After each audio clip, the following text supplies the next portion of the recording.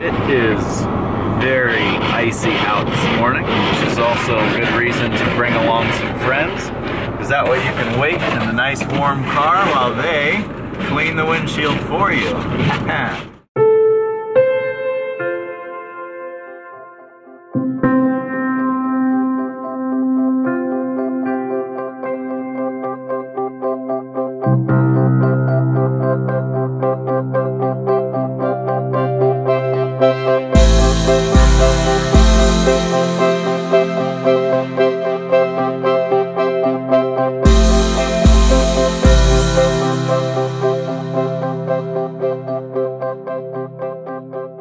Good morning. Welcome to another morning. It's very cold this morning because it snowed a lot last night and yesterday, and finally we get a chance to go out to a new place today. So I wanted to take us to a secret place that I found. It's a beautiful lake, so hopefully we'll get a chance to get there safely without any snow or any problems on the road, and get a chance to experience another different part of this area up here in the Dolomites.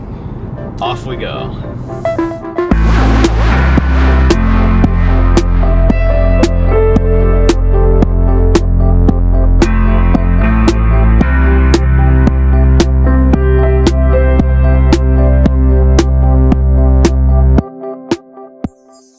I want to take just a second to stop because I saw a cool castle. Look at this. So we're going to stop here for just a minute and take a few awesome pictures of this really, really cool castle on the side of the road.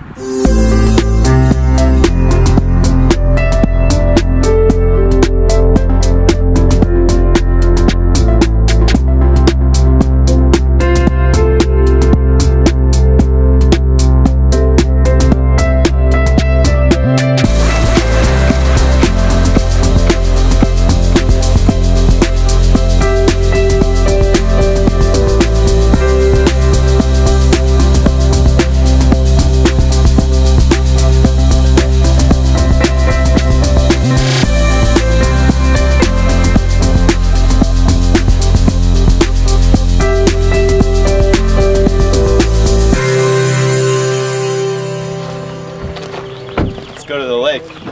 We have made it to the beautiful lake. Look at this incredible place.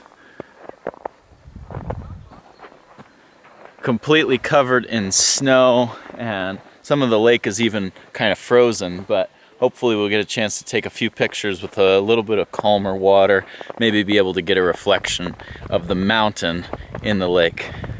So one of the things that I wanted to teach Kevin on this trip was how to use a filter that he's never really used before. That's the circular polarizing filter.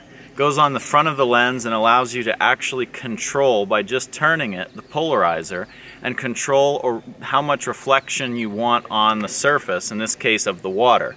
So by turning it, you can actually reduce the reflection, see clearer into the water. You can see it here as I'm showing you. Turning the polarizer filter, you can see how it's affecting less or more reflection. So like I said, we're going to use this filter today to try and capture this scene perfectly, so we can see just a little bit into the water and see some of those rocks underneath, but still capture a nice reflection of the mountain. So you got your polarizer filter put on? Yeah. Awesome. Well, then we'll probably just go with some normal settings like f8 and just leave the shutter speed to pick it automatically. I usually like to shoot outdoor landscapes in either ISO 100 or ISO 200. So we'll put it there for today and take some awesome shots of this mountain. So like I said, Kevin, you just want to get down at about this angle so you get a nice angle to have the reflection. Really reflects the mountain perfectly. It's kind of the same size and relationship. And also, this way is a good opportunity to use the circular polarizer to reduce just enough of that reflection from the sunlight to be able to see some of the cool rocks that are right here, and even some of the fish that are here too. I just noticed those.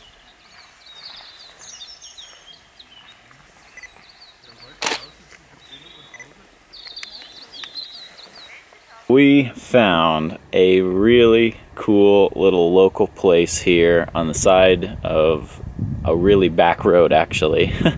And it serves completely local food from this area in the northeast part of Italy. So we're gonna have an awesome lunch with some things that I've never heard of, like ox pasta. So it has ox in it, and some kind of other appetizer thing that has some liver or something in it. I don't know. You might be freaking out and saying, ooh, that sounds gross. But when you're here, you've got to try the local cuisine. So we're super excited to try it, including the local bread, which they usually serve at the table.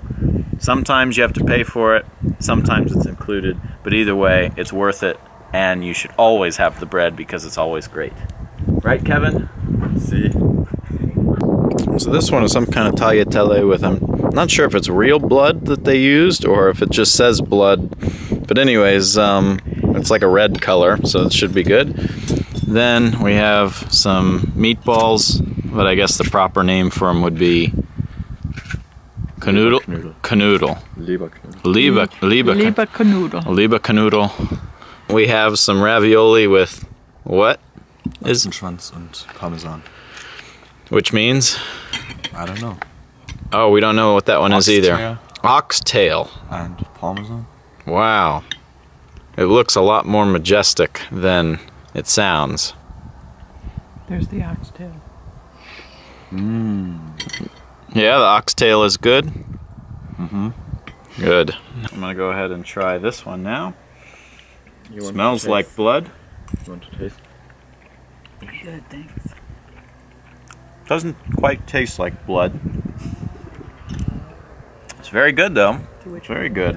One thing I have definitely never done is gone to like a Home Depot store in Italy, but we need to get a few things, so I found this store called Obi, which is the Italian version of, or I guess kind of European version of Home Depot. And one of my favorite things in Italy are the water fountains that you find in all the cities. Well, I actually found that you can buy them here and have your own at your house, which would be really, really cool.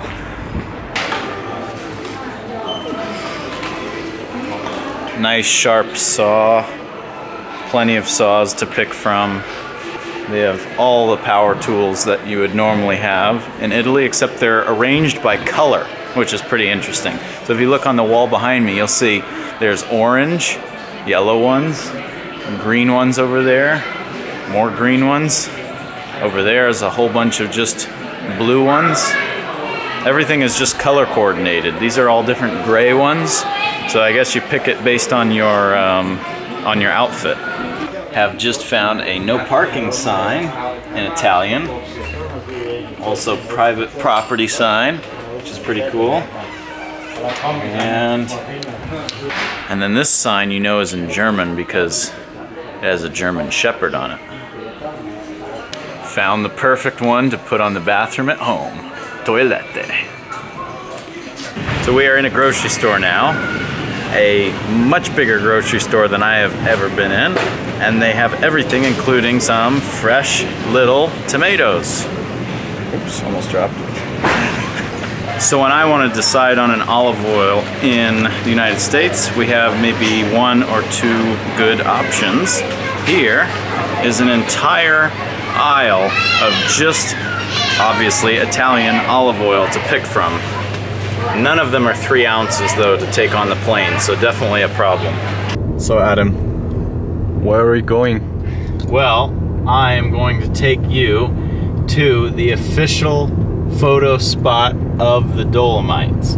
I've got the menu set up or the GPS coordinates set up in my phone, and I'm going to take you there now because in about half an hour, 45 minutes, should be a perfect sunset. And we get a chance to take the iconic Dolomite photo. So, are you excited? I am. Good. Let's go.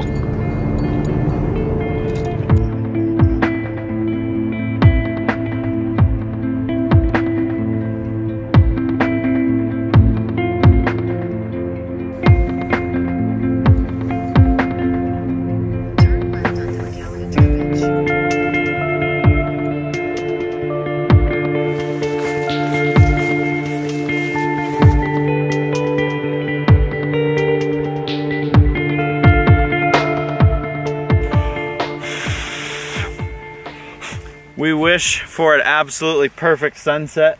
Well, we got a few clouds, so we're at least gonna set up for a quick photo here. So Kevin, what I recommend is that we first put on kind of a wide angle lens, all right? Because this is a really nice wide angle photograph to take.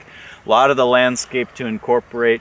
Got a beautiful church down here, iconic church here in the Dolomites. Of course, the Dolomites themselves, and this beautiful rolling hills throughout here. So I want to capture that. So maybe we'll try something around 24 millimeters, 30 millimeters, somewhere in there, so that we have a nice wide angle lens to start with so we get a whole landscape.